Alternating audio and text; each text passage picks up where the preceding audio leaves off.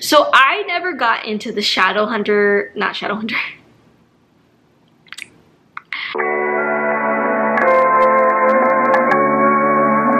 Hey friends, welcome back to my channel. It is me, Alana.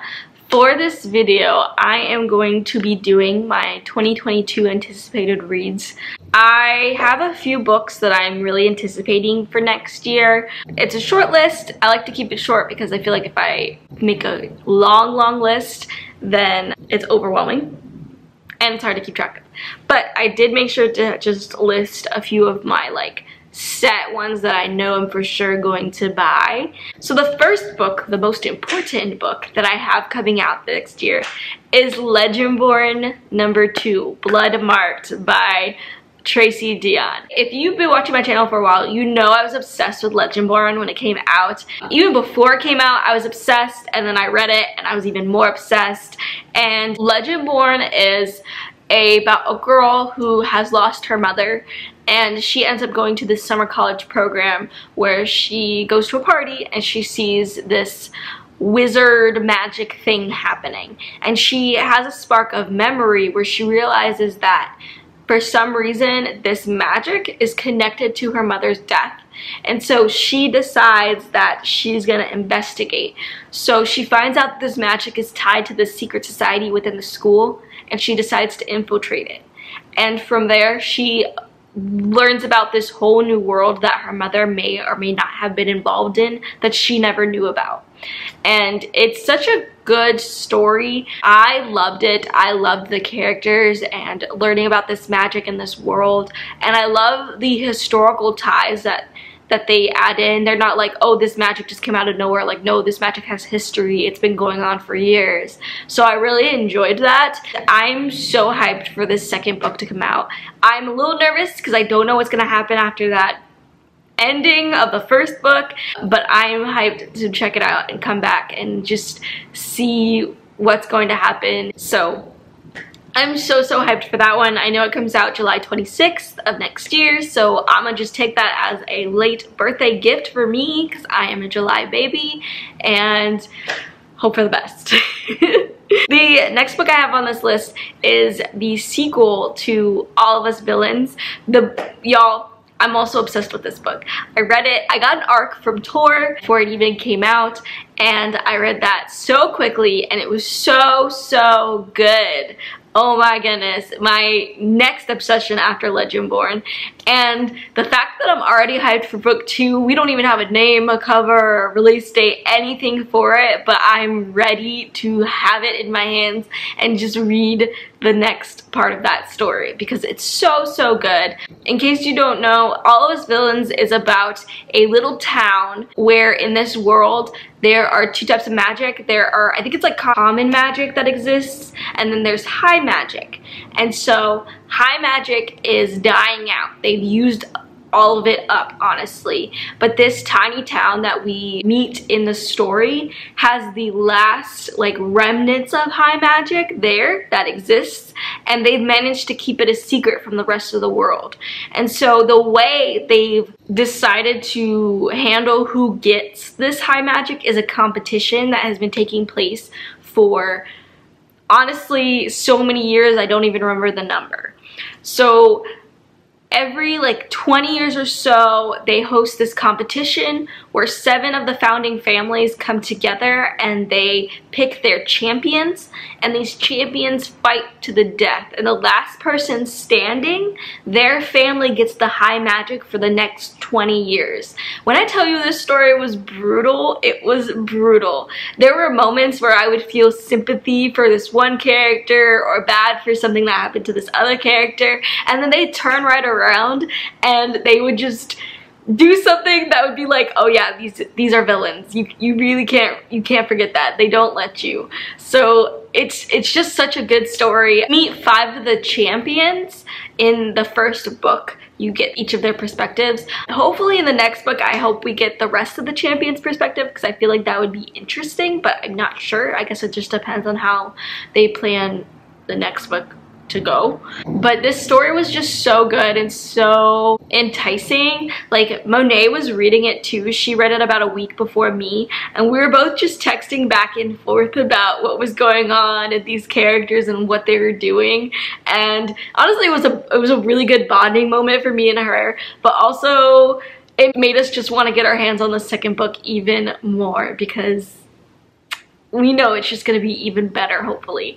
So yeah, that was me raving about that. But you should definitely check out the first one, because the second one probably is going to come out with a bang. So yeah. Alright, and the next book I'm really hyped about. So this year I became a big Emily Henry fan. I read Beach Read, I read People We Meet on Vacation. I love them both. I think Beach Read is probably my favorite book of 2021, because it was probably the first book of this year that I really felt an emotional connection to it and its characters. Like, I was sitting there crying with sis when she was reading those letters at the end. So her next book comes out in March of next year, and it's Book Lovers. I'm gonna look up the synopsis because honestly, I read it, but I don't remember it. So Nora Stevens' life is books. She's read them all, and she's not that type of heroine.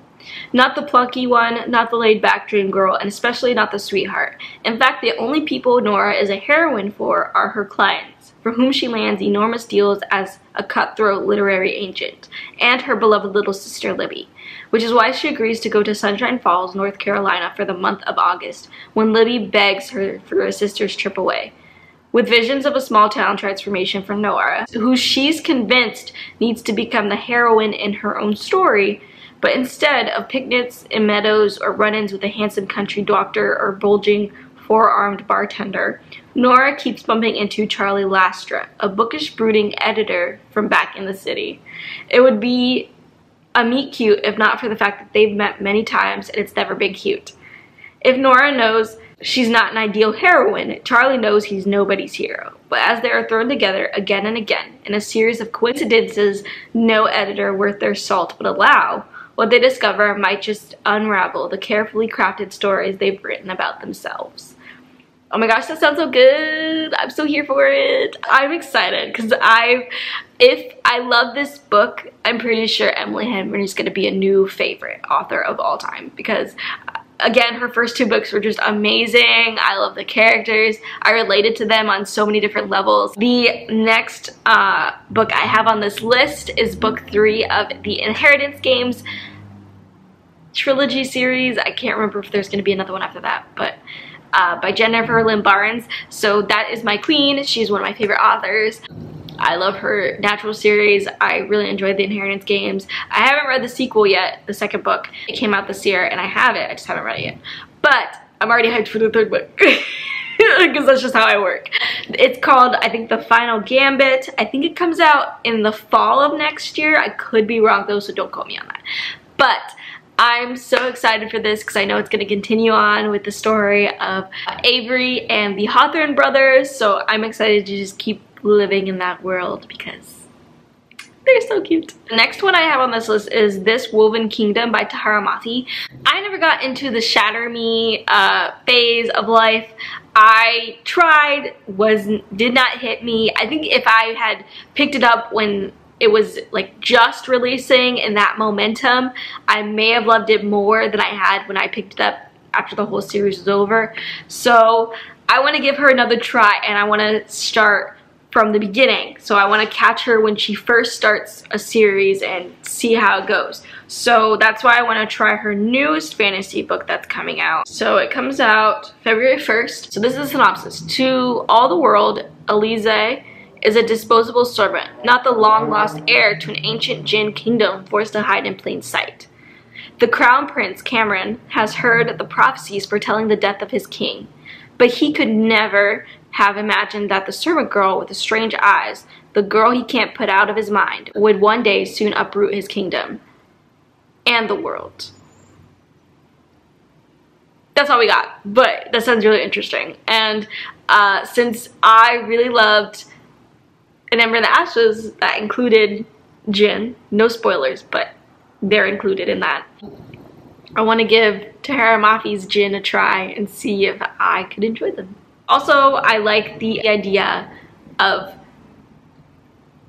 a plot where the underdogs, like this group of people that have been placed into servitude, come in and try to usurp the throne or the empire and like break it down. So this sounds like it's going to be one of those stories, so I'm here for it. The next book that I have, so Tessa Bailey is another author that I've really gotten into this year. I really loved Fix Her Up. I actually really loved It Happened One Summer because it was so good, so cute. So I want to pick up her next book, Hook, Line, and Sinker, which is the companion novel for It Happened One Summer. And it follows the main character from that book, her sister. So I'm here for it. It looks cute, and I really loved the sister in the first book, so I'm excited to get her perspective in the second book. I'm gonna go ahead and find the synopsis to read to you all. So king crab fisherman Fox Thornton has a reputation as a sexy, carefree flirt. Everyone knows he's a guaranteed good time, in bed and out, and that's exactly how he prefers it. Until he meets Hannah Ballinger. She's immune to his charm and looks, but she seems to enjoy his personality and wants to be friends. Bizarre. But he likes her too much to risk a fling, so platonic pals it is. Now Hannah's in town for work, crashing in Fox's spare bedroom. She knows he's a notorious ladies' man, but they're definitely just friends. In fact, she's nursing a hopeless crush on a colleague, and Fox is just the person to help with her lackluster love life. Armed with a few tips from Westport's resident Casanova, Hannah sets out to catch her coworker's eye. Yet the more time she spends with Fox, the more she wants him instead. As the line between friendship and flirtation begins to blur, Hannah can't deny she loves everything about Fox, but she refuses to be another notch on his bedpost. Living with his best friend should have been easy, except now she's walking around in a towel, sleeping right across the hall. And Fox is fantasizing about waking up next to her for the rest of his life. And man overboard. He's fallen for her, hook, line, and sinker. Helping her flirt with another guy is pure torture, but maybe if Fox can tackle his inner demons and show Hannah he's all in, she'll choose him instead. So that sounds amazing. I loved Fox and Hannah from the previous book, so I'm excited to see how their story goes overall. So next one that I have on this list is You Truly Assumed by Layla Sabrine. So I chose this one personally because this cover is so gorgeous. Let's see, is it gonna, I don't know if you guys can see that, but I really love this cover. And so that's what kind of caught my interest. And then when I read the synopsis, it just sounded so good to me. So let's see. In this compelling and thought-provoking debut novel, after a terrorist attack rocks the country and anti-Islamic sentiment stirs, 3 black Muslim girls create a space where they can shatter assumptions and share truths. Sabria has her whole summer planned out in color-coded glory, but those plans go out the window after a terrorist attack near her home. When the terrorist is assumed to be Muslim and Islamophobia grows, Sabria turns to her online journal for comfort. You Truly Assumed was never meant to be anything more than an outlet, but the blog goes viral as fellow Muslim teens around the country flock to it and find solace and a sense of community. Soon, 2 more teens, Zakat and Farah, join Bree to run You Truly Assumed, and the 3 quickly form a strong friendship.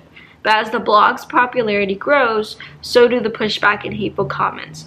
When one of them is threatened, the search to find out who is behind it all begins, and their friendship is put to the test, when all 3 must decide whether to shut down the blog and lose what they worked for, or take a stand and risk everything to make their voices heard.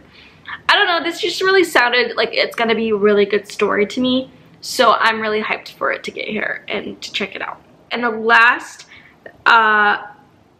book I have on this list is the next Jennifer L. Armentrout book, The War of Two Queens, which is the 4th book in her From Blood and Ash series. I have been enjoying it so far. I will say the 3rd one, I didn't enjoy it as much as the previous 2, but I still enjoyed it enough that I'm willing to pick up the next book and see where she's going. I think this 4th book will decide whether I continue on or not with her series. So I'm gonna add that into the list. So my camera's about to die, so I'm gonna hurry up and get through this ending and we can go.